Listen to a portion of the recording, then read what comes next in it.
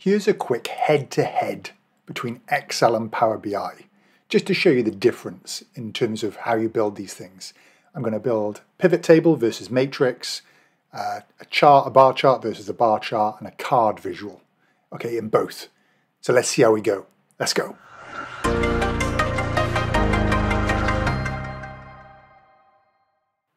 So my basis here is I've already loaded some data using Power Query into an Excel data model.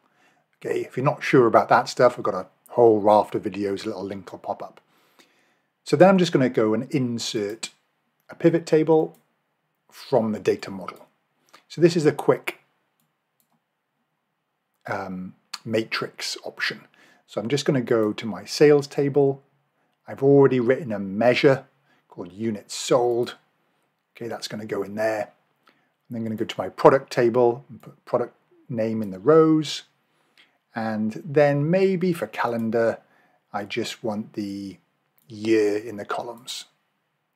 Okay, perfect. All good. And then we'll add a slicer as well. So I just want to put a slicer maybe on store code. So right click, add to report filter. Nope, I want to add as a slicer. And now I can slice and dice by the different store codes. Great. Okay, let's see how to do that in Power BI, and then we'll come back and do the chart comparison. So back into Power BI, here we go. Now, if you've already built a model in Excel, you may have done, okay, you can actually import that as a one-off. So File, Import, Power Query, Power Pivot, Power View. I wonder why that's still even there. If anybody's importing Power View, then that's an interesting one. Okay, we're just going to go and import this data.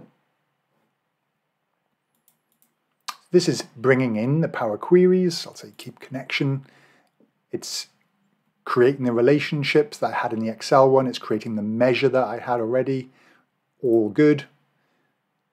So here's my tables down the side.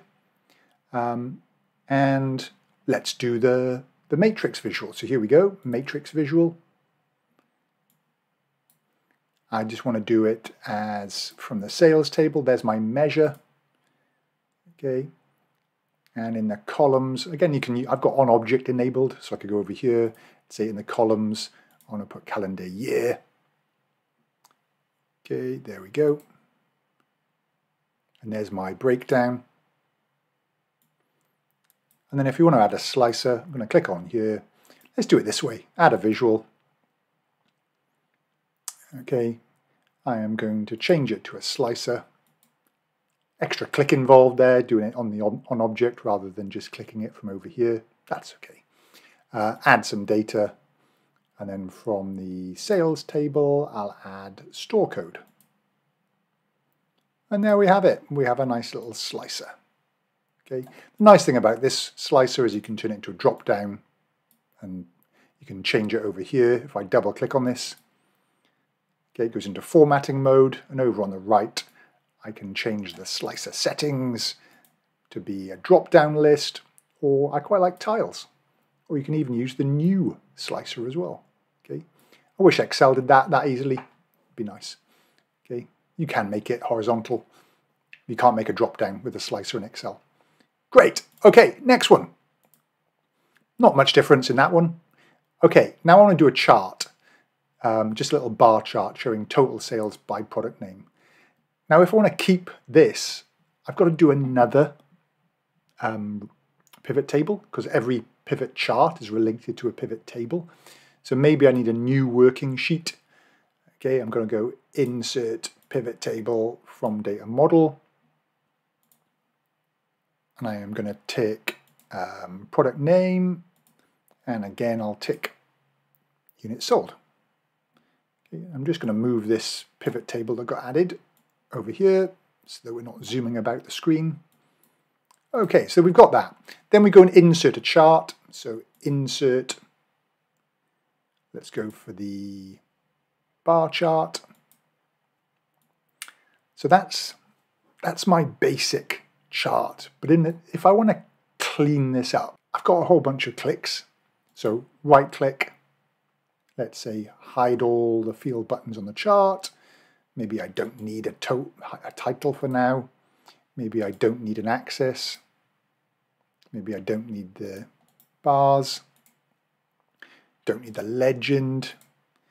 I'd like this sorted max to min, so I have to right click in my pivot table and go sort, weirdly, smallest to largest.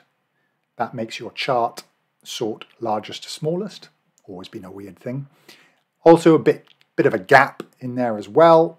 So let's click on the bar, go down to Format Data Series, make the gap about, I don't know, let's say 30%, 20% or something like that. That'll do. Right click, add data labels.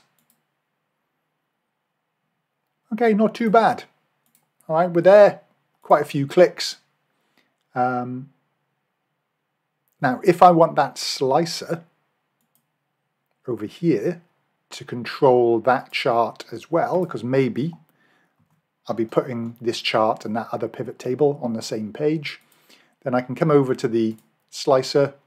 I can go slicer, report connections, and I can pick this pivot table as well. And now this is only the figures for store 1. If I click that one and flick back, that's the figures for store 2. Okay, so it's controlling both, and I can put both things on the same page. All right, Power BI, let's go. So we're in here. We go to units sold, give it a tick. We go to product name, give it a tick, and we just change it to a bar chart. All right, pretty good. We can now double click on the chart if you've got on-object interaction. It's a preview feature, you have to enable it. Add data labels, lovely. These things got to delete. Okay, this thing really annoys me, got to delete. This axis as well. So there we go. Same sort of idea. Sorry, delete. Nope, not delete visual. A little bit fiddly. Okay, I don't like this interaction there. Already sorted, great. Headings are already in there with something useful rather than just the word total. But I often change that, so you can double click on it, get rid of it, or even over on the right here, just turn it off. Okay, last one, card visual. So I'm on this page, so I may as well do it here. Pretty simple. Click on the card, or the new card if you've got that one as well, which you should have. Click on units sold, 16 million, all right? And everything on the page just gets filtered by that slicer automatically. What if I want to do the card visual in Excel? How do you do that? Well, I can come in here. I could go back to sheet 1 grand total, but again, as I could just reference this equals that cell using the get pivot data. I'll actually do it up here so it doesn't bash into anything. Okay, so that's my reference. I'm actually going to give, we can actually give this a name as well. So this could be my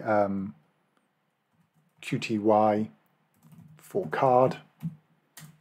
Okay, give it a little formatting here.